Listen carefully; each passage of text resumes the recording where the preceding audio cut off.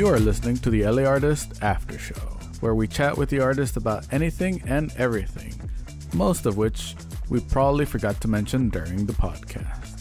So all of this is bonus content just for you. And speaking of onions, hello and welcome to the Aftershow. Hello. This is season 2 of the Artist podcast, the Aftershow, and we have our amazing cast, Carlos Hernandez. Hello. Our co-host, Andrew Ruano. Yo.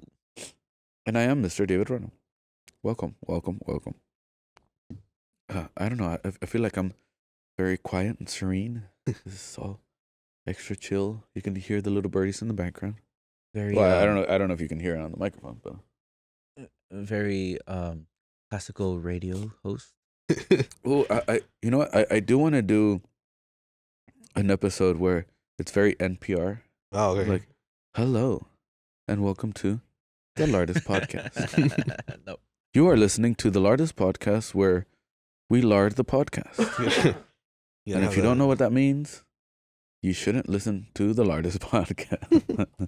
but yeah, no. We were talking about onions. Onions are amazing. I don't know why. Usually, the after show we end up talking about food. Food, yeah. It's like it's food early and the different projects. we're and stuff. hungry. Yeah, we are hungry. Haven't And, eaten yet. and there's always an airplane. Why you? It's all right. I'll fix it in post as always because this is the after show. But yeah, so we left the main podcast with a little teaser. If you didn't listen to the main podcast, go listen to that. But with a couple projects that you have in mind. Can you share some of those little projects that you have in mind? I can share a little bit. For this year, I want to just make one of ones, and nothing resin, just all pure clay sculptures, Ooh, fully painted. But it's just one of ones, that'd be really cool. and they're a little bigger than these little toys. Okay. Yeah, because your little toys are about 4 inches ish average, Mm-hmm. and so how big? You said you're like 8 inches. 8 inches, between 8 inches, a foot All right, tall. that'd be really cool. I have a Do you have a list of what you plan to make, or you're just adding to the list as you go? I have a bunch of sketchbooks with a bunch of characters that I've drawn. So I'm gonna go back and look through that and see what I plan can it out. pick out of there, Yeah. and then Oh, that's cool. so I have 2 right now that I'm planning. I have a Toad King, Ooh, so kind of like a giant chess piece, but he's like a Toad King. yeah. And I have another one, maybe around this tall, Yeah. probably a little bit less than a foot, maybe like 10 inches. Okay. It's gonna be a mutant gremlin. Ooh. And speaking of chess pieces, I know we talked about chess, and I want to throw this idea out there. You can do whatever it is that you want with it. You can take it. You can spit it back at me, and it's completely okay. What about making a chess set with your little characters? I've had an idea for that, and I kind of just I shelved it, but I was planning on making a Ooh. chess set. But like I said, I shelved it just because I'm like, I'll do it later. Like Yeah. I was trying to work on other stuff, but I do have in my sketchbook Yes. some ideas I mean, in there of I mean, it's a lot of pieces. pieces, David. I It's a know, lot of I pieces. know, right? That takes time, dude. It's 16 pawn pieces, and then 16 of the others in sets of 2. And you do have to make an extra queen for the most part. yeah. Yeah. So what I wanted to do was I wanted to make I actually wanted to sell it, like reproduce it. So I was trying to figure out how to the hard part would be reproducing like the pawns Yeah. Yeah. because there's so many of them. Then Yeah, they would have to be simple enough. yeah, simple enough so I can make the mold. The problem I have is how to reproduce it without taking so much time Yeah. to do it, because I have to do one by one. Yeah. And then put it in the vacuum, and that takes all the air bubbles Yeah. out of the resin. and then doing one by one, and they're so little, so it's kind of like I have to fire up the pot every time I do it. But so I have to figure out a way how to just make one and then make a copy and then kind of like multiply that, and then so that way I can just have a big mold. Yeah. And just pour the resin in. I think that all the pieces. I think that chess idea would have to be kind of like a 1-of-1 chess set. I thought about that too. Yeah. Right. Yeah. If you do happen to do it, it would just be like the 1-of-1 chess set, and then just have, your thing with your pieces. Even if they're like unique pawns or whatever, that'll just add to the value of the chess set. But it'll have to be just a 1-of-1, because to make more chess sets, it's it'll be a whole thing. So that's why I shelved it, because I was like, I was trying to figure out how to, because I didn't want to make that many. Maybe like 2-3 sets. And then as I started thinking more about the idea, then I started adding more detail to it and the board, and I was like, I want to make the board a fold, and it just became a bigger project. Yeah. So I was like, I'll just work on it later. It'll be fun if you make the chessboard to be kind of like wasteland chessboard type of theme to it as well. Yeah. So just adding more details to something that you're gonna shelf for next year. Yeah, that's definitely one of the things. Okay, I get in my head a lot. I love logistics, so I like to plan out. Like even for the art shows, like I know how to do like the brewery shows and stuff like that. I've made it where now I have it simple enough that we can reproduce. Yeah. But I also like plan out like, okay, I can technically put together a convention show. I know exactly how many chairs we need. I know how many tables we need. I've calculated like what's the cost of the venue, and everything. And then I'm like, I can't do it alone. So I'm like, I'm like, I have everything that I need to do the show and how to market it and how to make money for it. But I'm like, I don't have enough help to actually bring it together, and I don't have the funds to back it up. Okay. So it's kind of like with the chess set, like you have the designs, you have everything. Everything's on paper. Like you know exactly how to do it, but you don't have the time. That's the key ingredient, the time, the materials, everything else. But as far as it's planned out, it's planned out. Yeah, everything's planned. Like I like chess pieces, designs, everything. But like sometimes it's hard for me too. Like I got kids, wife, gotta take care of them too. Time. Try to squeeze in time whenever I can. For the kids, you have a wife. You'll take care of them. As long as she doesn't park in the garage. Yeah, right. No, he loves you very much. But he does like onions, though. Just letting you know. But yeah, no, that would be cool. That's when you said you like chess, and as I was looking at these little pieces, I'm like, that would be really cool. A really cool chess set. 2 years. In 2 years. Maybe this year. I don't know. Yeah, just we'll see. Little by little. Especially if it's going to be a one-off, that would be really cool. Even as just a prototype one-off. Yeah. Not necessarily to sell, but to like just make the prototype to showcase. Even just doing the either one side of it. So just 8 pawns and then the pieces, And then if somebody wants the full set, I'm like, okay, cool. You could commission me for it. It's going to be this much. And then I'll make the full set. But just making it would be cool. A one-off would be actually even easier because I don't have to worry about figuring out how to reproduce the parts. Yeah. And even for the pawns, they could be all slightly different. And I can add more detail to it. So one-off might be even easier. Oh, okay. So you heard it here. He's going to have it next week. Yeah. He's going to have a full chess set. Ready for reproduction and everything. Like, you got 1 week. You got 1 week. Like, all right. We're not gonna tell you when this episode was recorded, but you got a week. No, just kidding. No, and I was thinking, because you have your toys like nice and detailed and all that. I used to know this one photographer.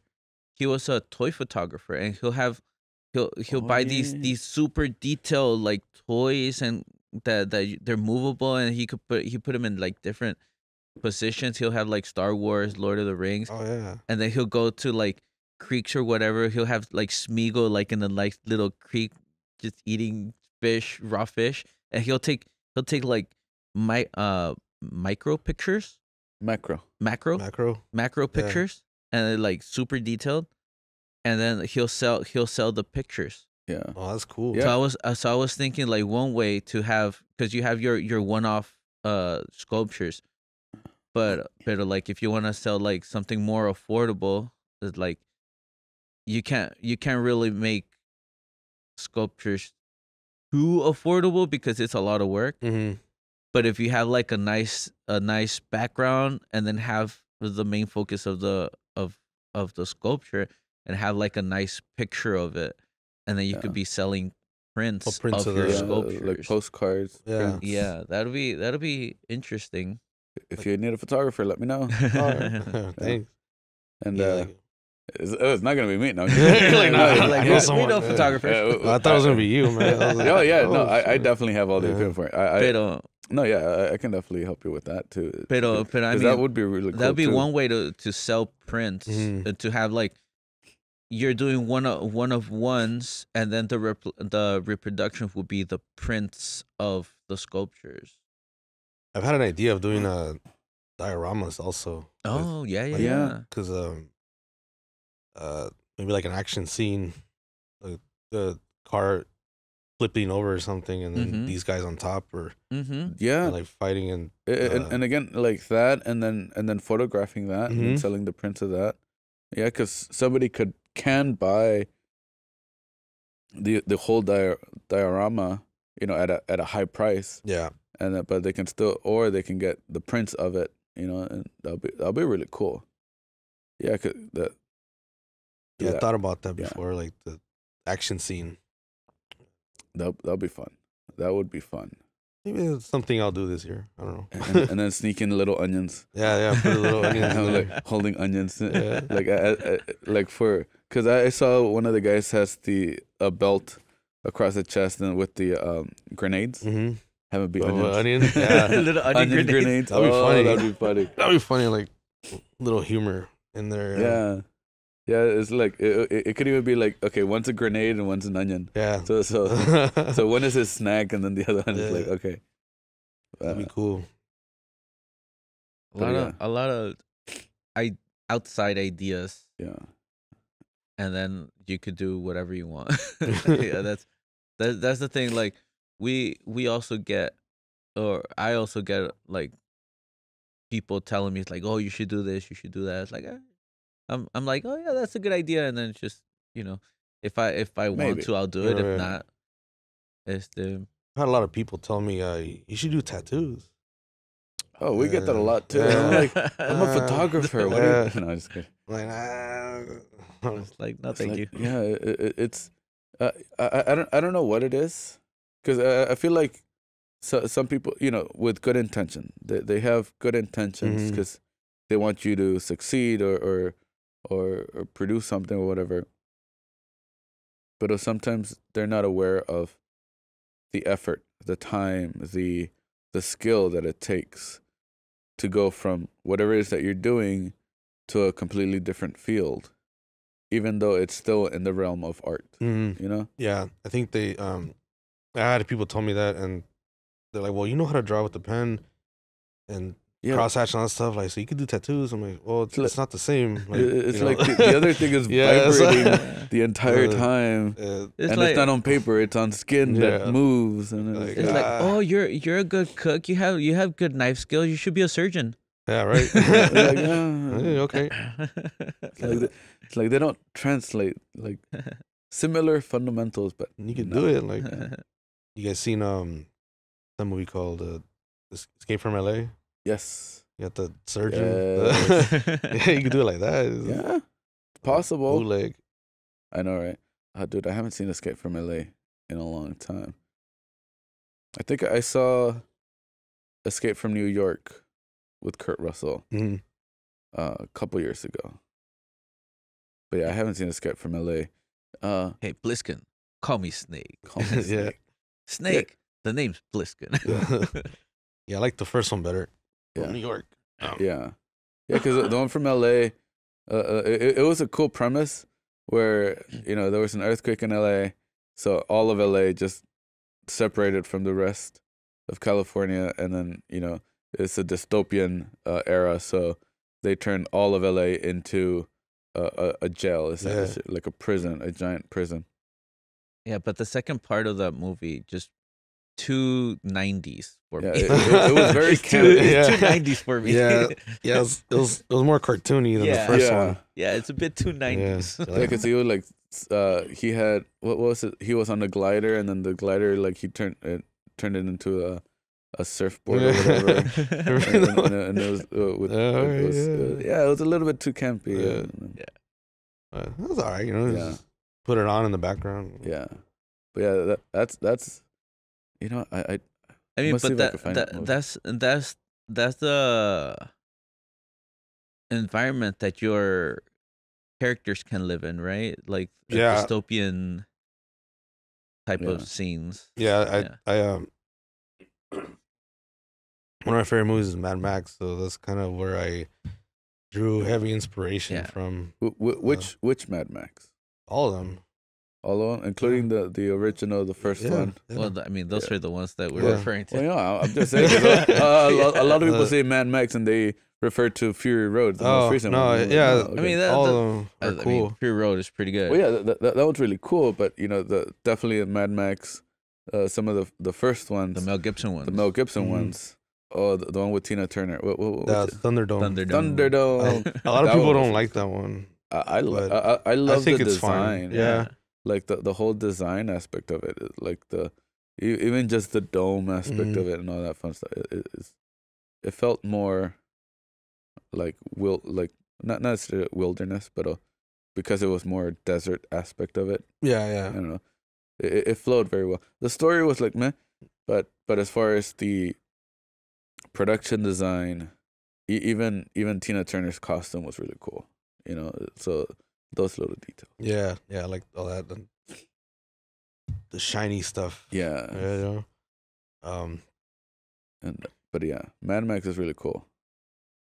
Which one was the second one? It was Mad Max 2, but when they released it here in the United States, they called it the Road Warrior. Road Warrior. Mad Max 1, it wasn't released here essentially. It was in Australia. Yeah, and so when they were planning on making Mad Max 2 here, they're like, well, people aren't gonna know what Mad Max 2 is. Like, they've never seen the first one, so rebranded it as the Road Warrior.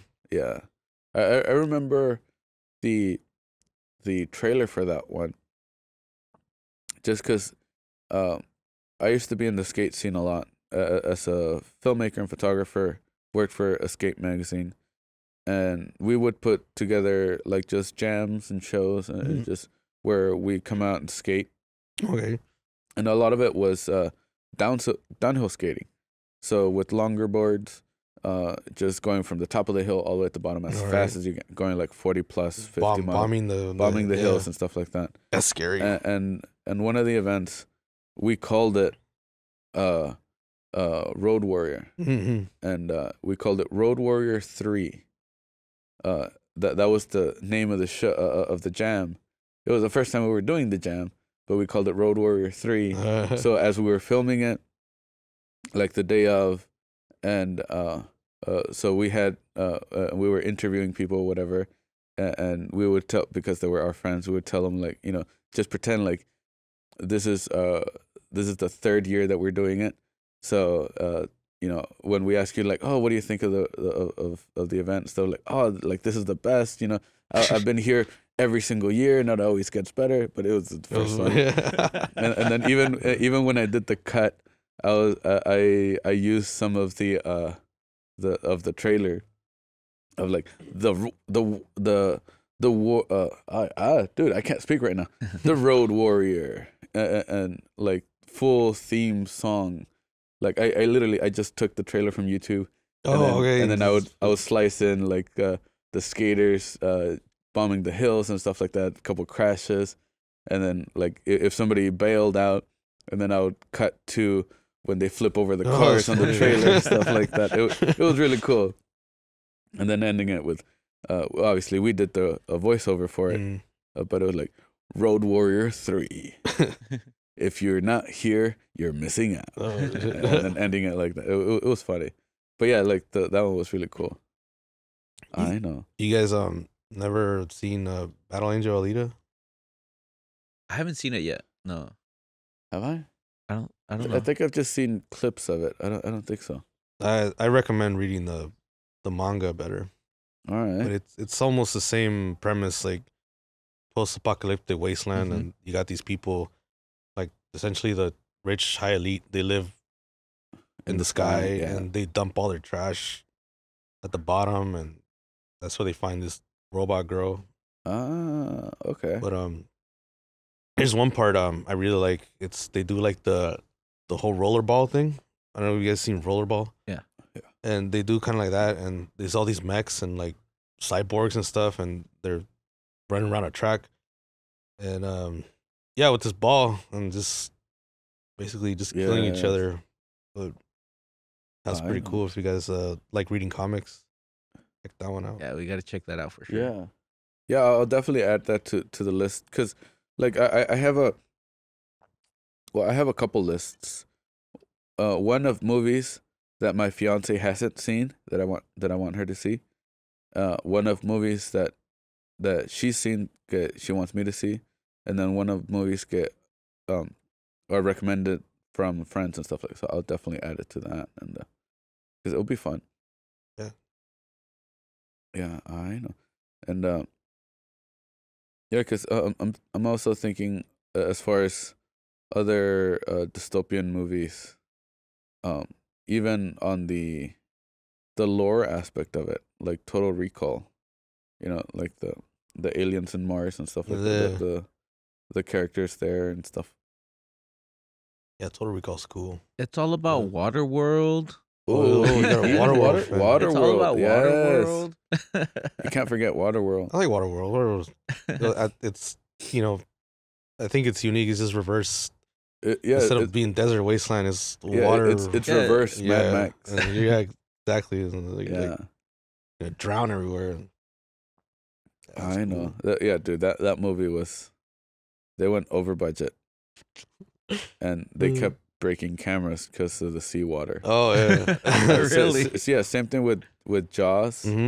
Like because again, even if it's just sea breeze, it would corrode. Yeah, like the cameras, the metal and stuff. Metal and stuff. All bad. So yeah, they broke a lot of cameras. And I can only because I think their budget for that one was. I don't remember the name. I don't remember the number, but it was a lot. They went over. It took them a long time to break even.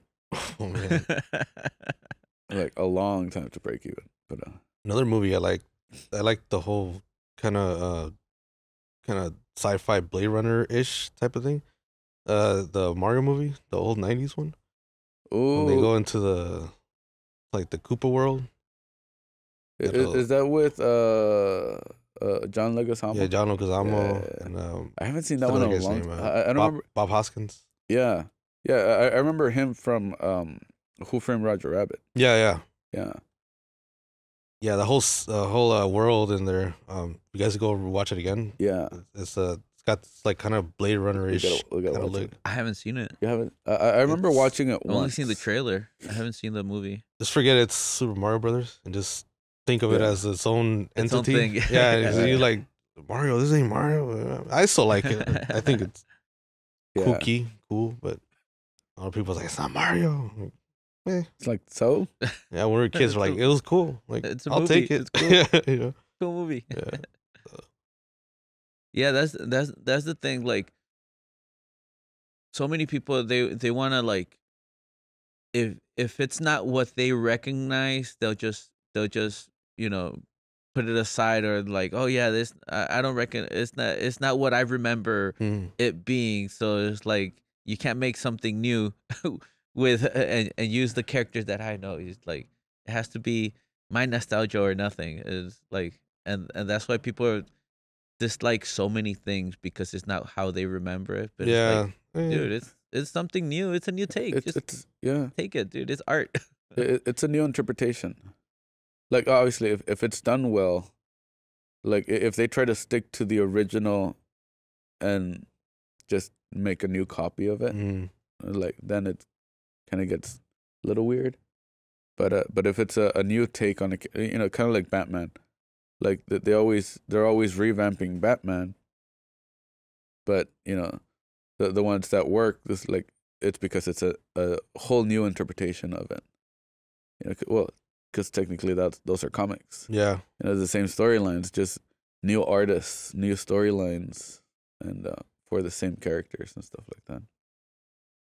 Yeah, and sometimes it's good to also, even though like Hollywood and all this stuff, they're kind of scared of trying new things. I don't know, just keep revamping, rebooting stuff. But sometimes you got to take the risk and make something new, and you never know, it might stick.